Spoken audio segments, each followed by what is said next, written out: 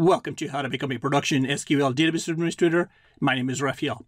In the previous videos, we looked at one of the HA solutions, which was log shipping, and we demonstrated how to set up a primary server and a secondary server, and then primarily log ship from the primary to the secondary. And we went over that and how to actually fail over from the secondary back to the primary.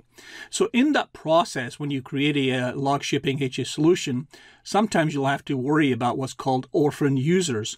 And what orphan users are is when you create a user, SQL user in the primary server, and when you either log ship or mirror or attach and detach or backup and restore the primary database to the secondary database, you often lose what's called SQL logins. And that becomes problematic because now the SQL login that is associated with this primary server and can log into this server does not no longer have what's called the security ID or the SID that resides in the master database of the primary server.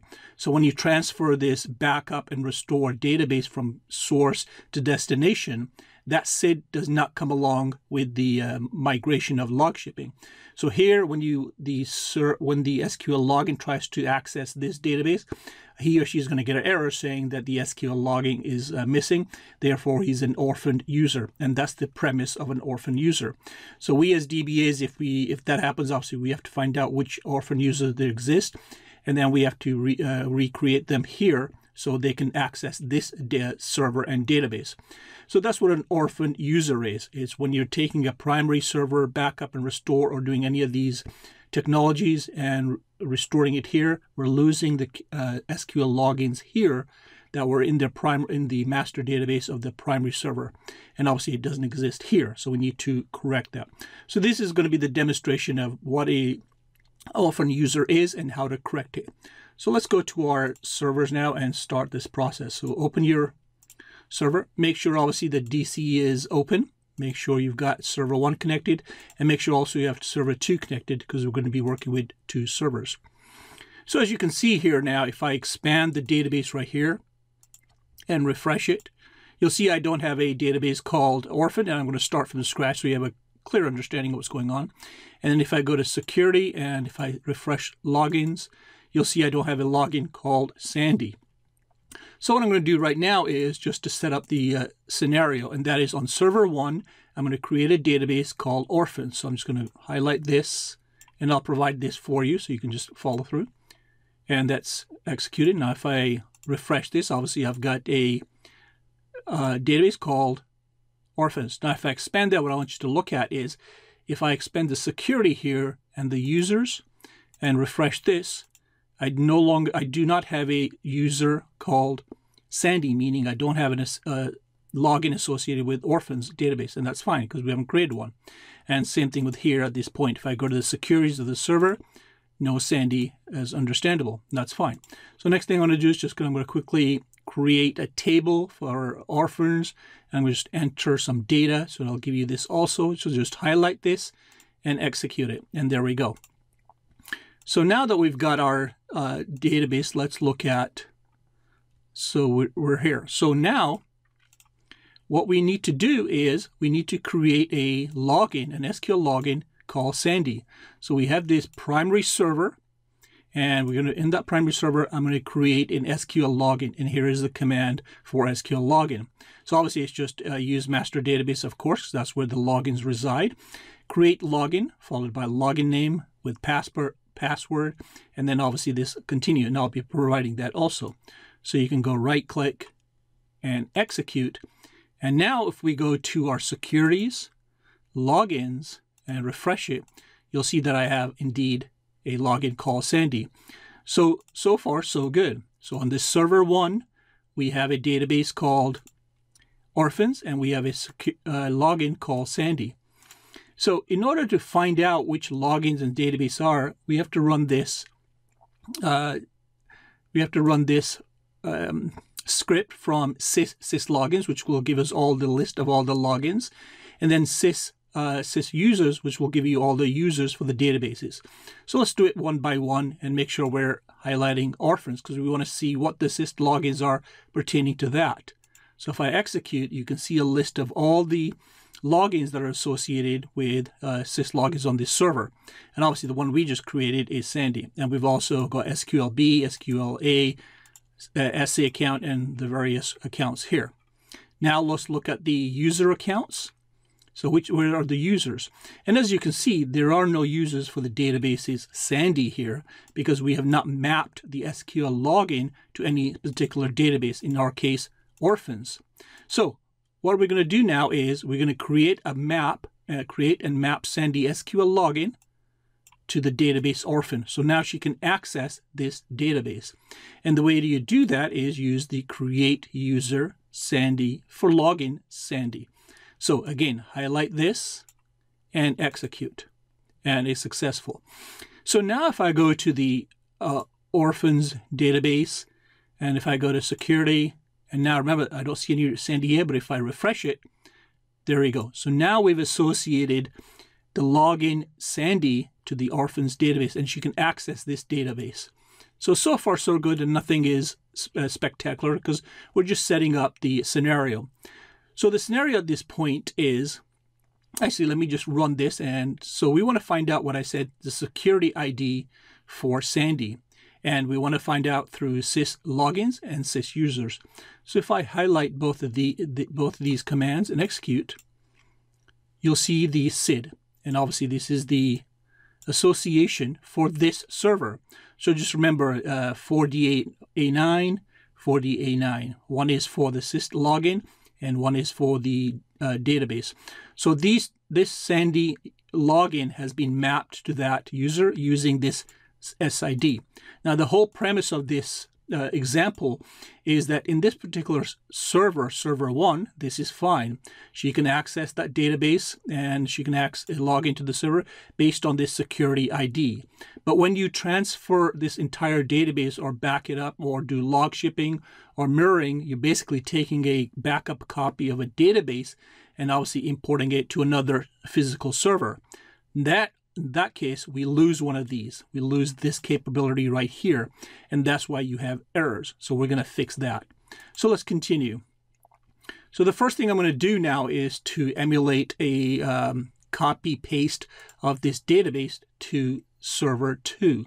So the first thing I'm going to do is I'm going to back up this database, Orphans, to our local directory of S, and we've seen that before. So I'm just going to highlight this, and this is simply a backup command to that directory. So if I execute it, that's great. And if I can check it, there it is.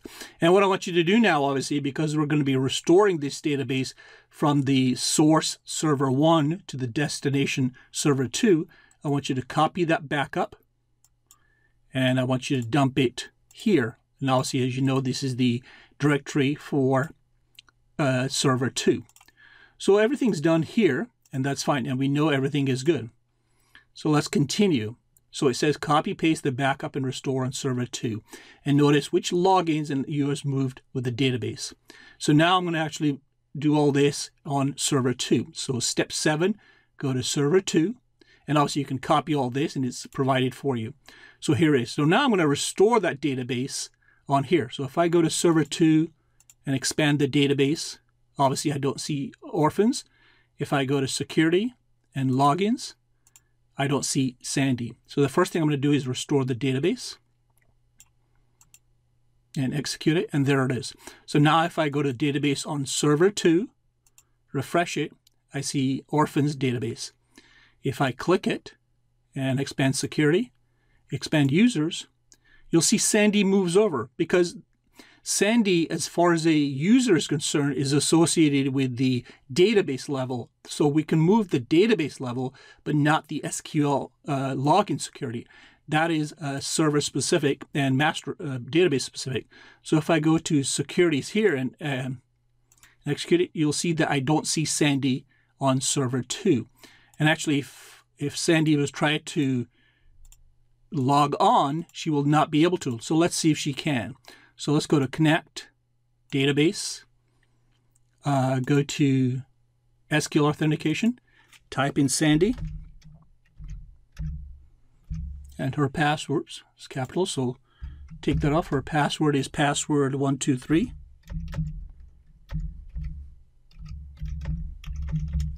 And we should get an error saying login failed for user Sandy. And that's understandable because, as I said, the SID has not migrated over to the destination table. And let's look at that now. So rerun the scripts. And notice that the database user SID is missing. And even though the database has been moved, she was not part of the source database. Therefore, she's an orphan. We have created this orphaned this SQL login. So now if we're on server 2, so let's run up the syslogin and sysusers script again using that database, and let's see what she's missing. Again, we're missing the SID for the login because that is not transferable when you're doing log shipping, mirroring, attaching or detaching database, or restoring a database. So right now she cannot access this database and she's going to get errors, and that's what we're doing here. So let's continue. So create and correct the missing SID for login ID on server 2. So we're on server 2 and we're going to create the login.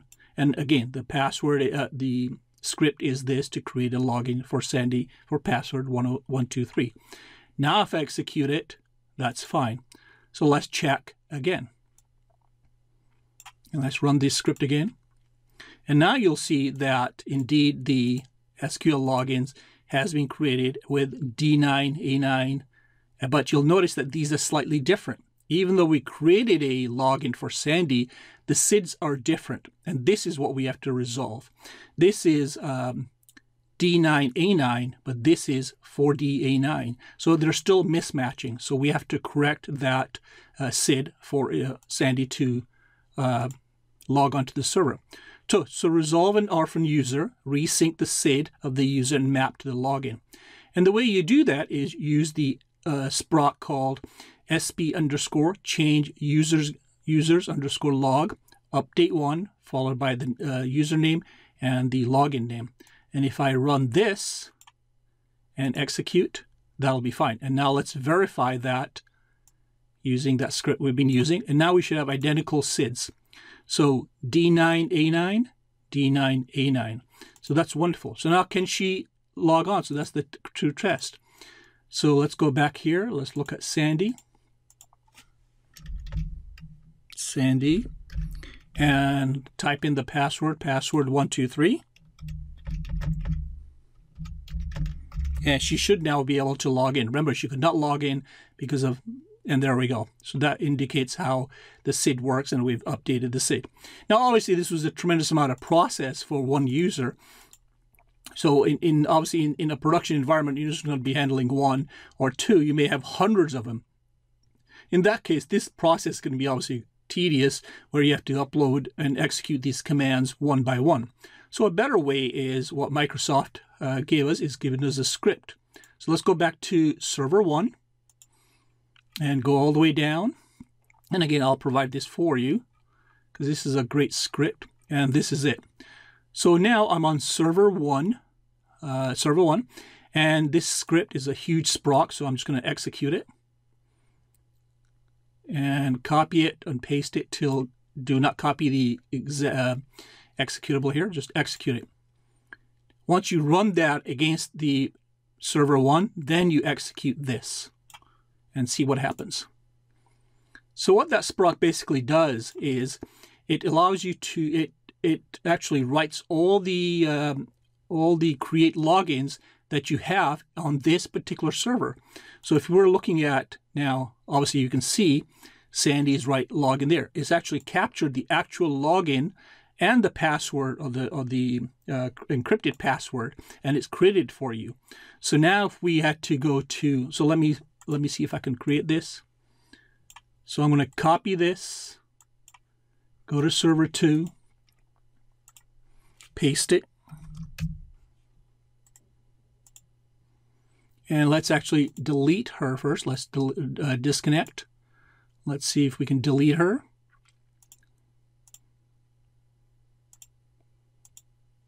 And delete. And go OK. It says the users, and that's fine. Oh, she's currently logged in, so we're going to have to figure that out. So just give me 1 second here. And let me just pause this because it's a lot easier if I can just do it, and I'll be back in a second. And we're back, and the only thing is I discovered obviously Sandy had a connection, so you execute the SPU sprock, which we've gone over. Once you find her SPID number, which was 55, and use the word kill to kill that physical connection. And then she disappeared. I had several testing. When I was testing, I had a couple of them, so I had to kill the connection. So now if we go back to it, as I mentioned, so we can run this script to find the thing. Obviously, I've deleted, as you can see, there's no test on server 2, no Sandy, so I've deleted her. And now I'm going to recreate her, and I'm going to recreate her using this particular result set right here that we executed. So when we executed this, and in this particular case, I'm just using one login, which is Sandy. In your case, obviously, you would have to execute the entire amount of whatever logins that are not finding. So I would just highlight this, execute it, and now if we look at the sys logins and sys users, you'll see that obviously she's been created, but they're still dissimilar. 4DAD, or actually they're the same now, 4DAD, and that's fine. So that's a great thing here. So that's another way of creating a login using that command. And actually this command is a great thing to have, this particular utility. It saves a tremendous amount of time. Now obviously I gave you the longer version of this. What you would have done is execute that sprock, get this result set, copy the entire result set or the specific logins that are missing, and then you would paste them in server 2 and execute it. And that'd be all you'd have to do, actually, because this will actually transfer all the old SIDs from the old computer or the source computer to the new computer or to the destination computer. So this is a great actual script to have, but I need you to understand what SQL orphan users are, how to deal with them individually before you get to this script. Because if you went to an interview and just executed this and explained this, you may not get a fuller understanding of what orphan users are and how they're created. So this is a kind of a long version of explaining what a orphan user is and how to correct it. So I think I'm going to leave it here. So take a note of this script. This is a great one to have, and I'll provide that obviously for you. So I'm going to leave it here. So just to reiterate a couple of things here, let's go back to our PowerPoint and just to repeat what we talked about. And that is, if you're executing log shipping as a HS solution, mirroring, attaching or reattaching a database, or backing up or restore databases, then when you do one of these HS solutions or these two HS solutions, then there is a possibility that you'll get orphan users. And that's basically when you're moving database from source to destination, certain SQL logins that are associated with the primary database do not get migrated over to the destination. And that's called an orphan user, and you have to fix that. And I've shown you how to fix those. So I think I'll leave it here, and we'll continue next thing. The next thing we're going to start, obviously, is with database mirroring.